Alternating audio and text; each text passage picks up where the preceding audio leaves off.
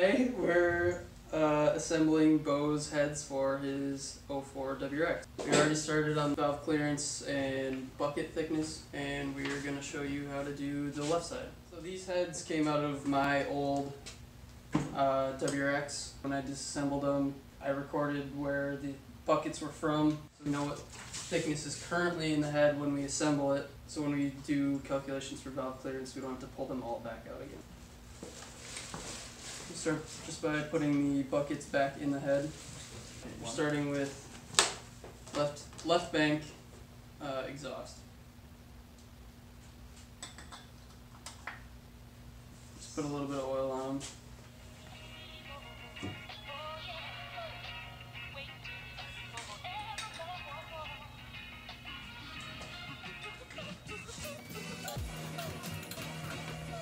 Alright, so now we can put our camshaft in.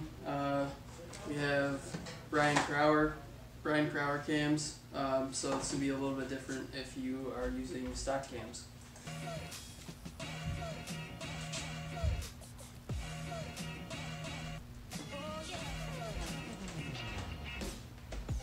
I got this cam in once already, so it already has a little engine oil on it. We're not using assembly lube right now because we're not doing final assembly. This is just for checking for clearance.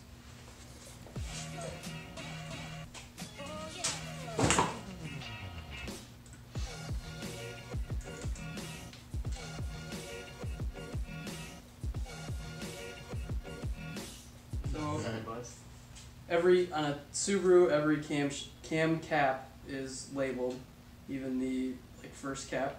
And they also have arrows on them so you know which way they're pointing.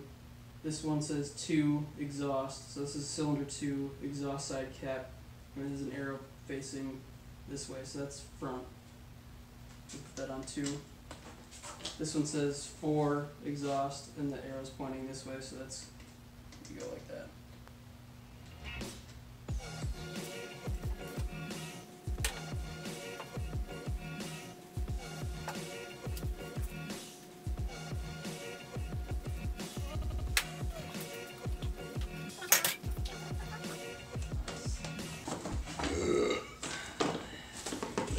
But all the jerk-offs and anything offensive, yeah, so I had to cut the whole video twice. We just had to delete audio. 3-minute video. Alright, so for the 2 bolts on the first cap, the torque spec is 9.75 Newton meters, and then the rest of them are 20 Newton meters. You're fucking best. My kid. Oh, I still remember rocking the bell.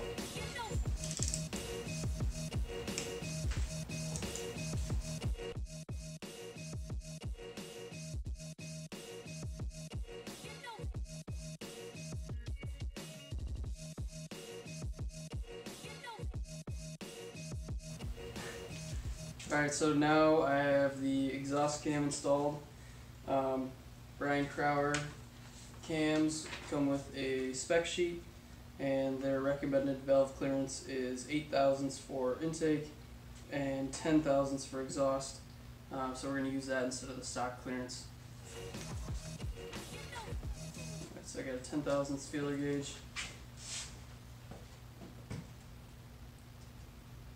First cam lobe is tight. Second is also too tight. Third is too tight, and fourth is too tight. So we know we're going to have to do some adjustments. And I'm going to step down to an 8 thousandth feeler gauge.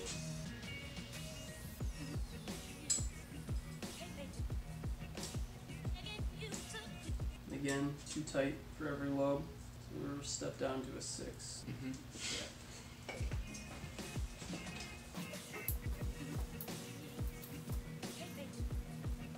Okay, so 6 thousandths is still too tight. Do a 4 thousandths.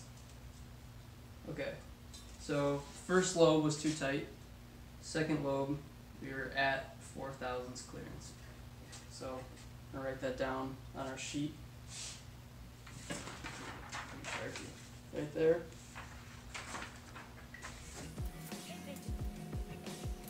Okay, the rest of them are still too tight. We got a 3 thousandths feeler gauge now.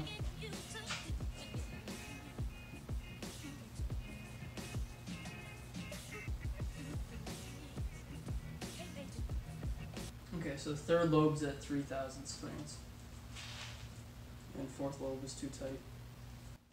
Are you Pull out able that. to swap this one that's 493 into the fourth one? That's at 500. You might be able to get a measurement off of it, right? Yeah, and that's You probably won't be able to get a measurement for this one. unless I swap 492. 492.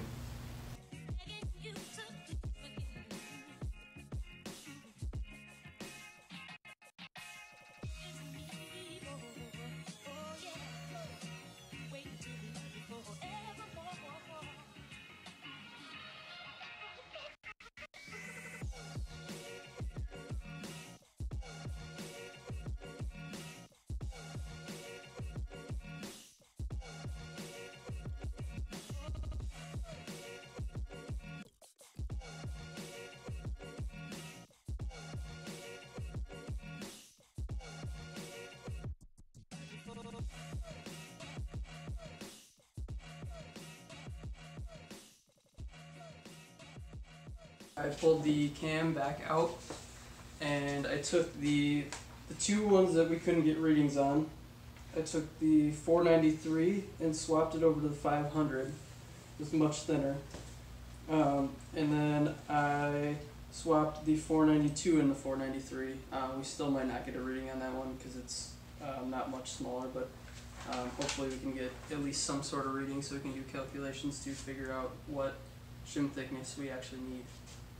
So I'm going to start really small with a 2 thousandths feeler gauge on the first cam lobe. You have 1000 gauge now. Put that down. First lobe we could fit the smallest feeler gauge I have is a 10 thousandths of an inch. Really tight, but at least we can get a measurement off and figure out what bucket we actually need. So I'm going to move to the fourth cam lobe. Start with a 2 thousandths gauge. It actually feels pretty good. It's got a light drag. It's dead on 2 thousandths. Intake side is the same process, except that the valve clearance is now 8 thousandths of an inch instead of 10 thousandths.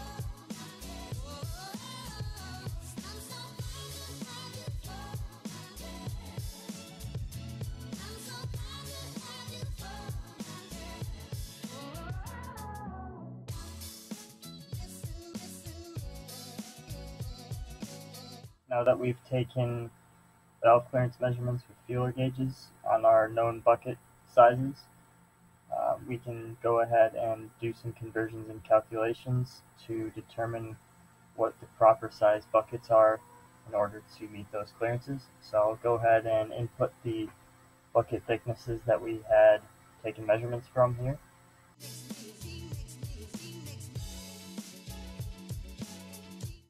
Now that we have our metric values of our bucket thicknesses, we can go ahead and use some simple spreadsheet commands to convert those metric measurements into inches so that we can compare them to our feeler gauge measurements in the specs more easily. This can also be done by taking our metric value and dividing by 25.4, which is the conversion factor from millimeters to inches. Next, we will input the feeler gauge measurements that we recorded for each our known bucket sizes. Now, taking a look at our Brian Crower spec sheet, we can determine what our specs are for the intake valves here, which are going to be this 8 thousandths clearance. Switch back to our spreadsheet and input that 8 thousandths clearance into all of our intake rows. Now we need to determine our exhaust clearance specs. Look at our exhaust column here. and we see that our exhaust valves want a 10 thousandths clearance. We go update our spreadsheet.